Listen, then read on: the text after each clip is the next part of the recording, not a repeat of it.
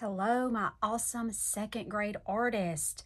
Today we're going to be starting a new project and we're going to be creating something really fun and unusual. So you may have never done this before and you're going to learn something new. We are going to be creating these beautiful tissue paper cast designs.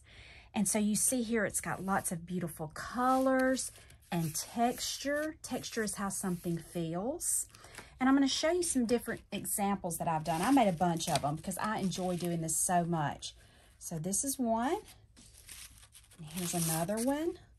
Colors all around. I love these beautiful bright colors. There's another one.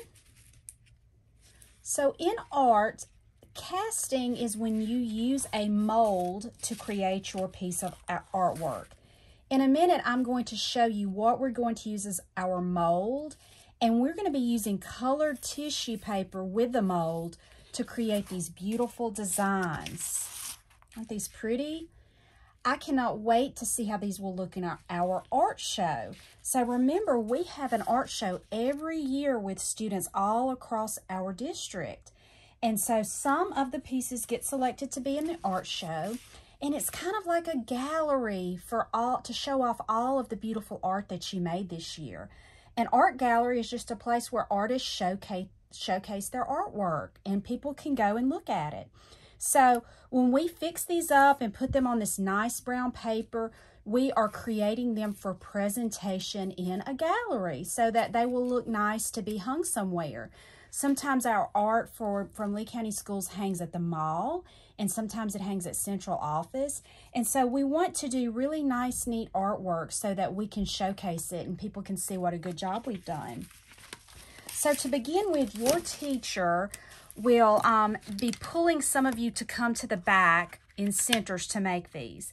So teachers, what I would like you to do for the students who are not being pulled at the moment to make these is find an Art for Kids Hub video that you would like the rest of your class to work on, give them some drawing paper, and have them follow along with that. They can put their names on it, and it can be turned in at the end of class, and they can continue working on it throughout this project. Because for this project, every student will have to come and create theirs in one session. They'll create it, and then the next day, before the kids come, you will peel them off, and then you'll reuse these molds. Okay, so you've got your art kids working on the Art for Kids Hub video, and then you're going to pull some in a center to do this.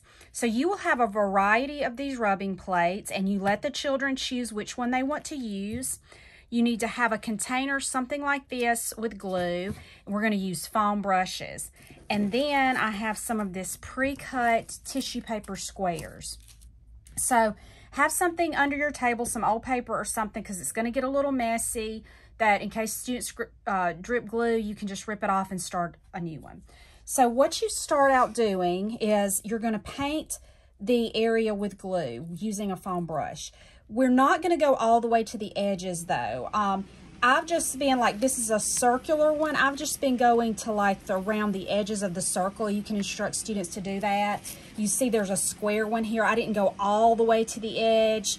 I just got the good pattern in the middle. And then I love how these rough edges look. These are called deckled edges, and it's just not perfect. It looks really interesting.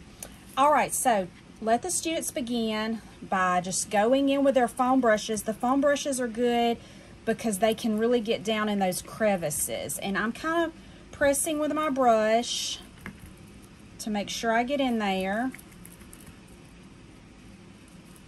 Make one of these on your own before you have students come so that you'll kind of get a feel for what it's like doing this. And we're using regular tissue paper. We're not using bleeding tissue paper. That would make a big mess. Some of these colors will kind of bleed, but nothing like the bleeding tissue paper would do. And then the students just start adding tissue paper. You don't really have to have a rhyme or reason for how you do it. Like with color, it can just be whatever color, or they could do all cool colors. And the way I like to start is I start at the top, I put the tissue paper on, and then I use my foam brush. And you see how I'm kind of having to hold it down. You're going to have to help them a little because this is going to be new for them. And it'll kind of peel up a little bit and it may get wrinkled up. That's no big deal. It all really adds to the look of it in the end. So glue on that, and I'm just going to make another row now. And I overlap some of what I did before. You want to use overlapping because it will create thickness in your end product, and you need a little thickness so that when you go to peel it off, it's not super thin and it won't break. Okay, so you see there, my paper got kind of crumpled up. That's no big deal. I'm just going to leave it. It's really wanting to pick up there, so I'm just kind of pushing that down. I'm using my fingers. Get some more over here. You may want to help them with picking it up and placing it because their fingers are going to get really yucky. The edges can just go however. They don't have to be perfect. I like that look in the end. You'll find that some of these more richer colors, like that blue, is trying to bleed a little bit. But if your brush just gets really too concentrated with color, your foam brush, and it's making your glue have color, you need to rinse it out. All right, that's our first layer. You're going to do 3 layers. So teachers, if you want, you can let the kids do 2 layers, and you can come back and put a layer on the very top if you're running out of time.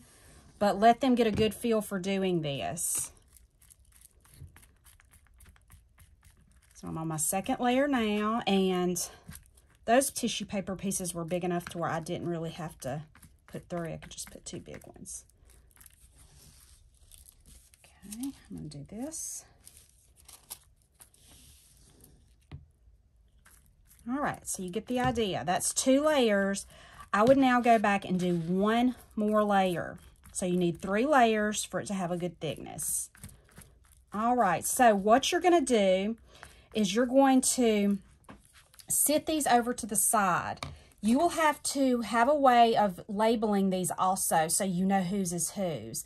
So you can put them on a plate and have the name on it, or actually probably just a piece of paper would do better. Then that way, let's go with that idea. We'll have a piece of paper, like a piece of drawing paper. We'll sit them on with the student's name. They will dry overnight. That's all they need to dry. All right, teachers, you will come back the next day before the students get there, because you're going to have to reuse these molds as we go every day.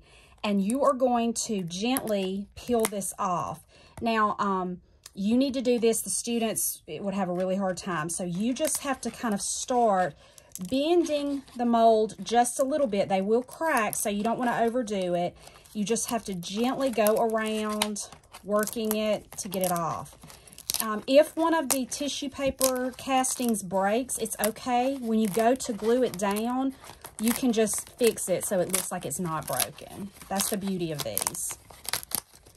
So I'm just gently, and see, 3 layers comes off easier than 2. It's a little thicker, it's less likely to break, but I'm really keeping my fingers close in there so that doesn't happen. Okay, and then there is our finished design, okay? So, teachers, you'll have their name on the paper, and then you'll have some of this bumpy paper, and you're just going to glue it onto that bumpy paper. And these make beautiful displays in your hallways. They almost look like stained glass. The colors are just beautiful. And that project is finished. You'll just make sure their name labels are attached to the back. Sometimes those name labels have a hard time adhering to this bumpy paper, so you may have to add some tape or glue to that. And then you'll just do those every day, letting every child have a turn. And meanwhile, your other children will be working on the Art for Kids Hub drawing. I cannot wait to see what these look like. I think your students are really going to enjoy them. They're going to add a lot of color to your room and displays in your school. And I will see you next time. Bye.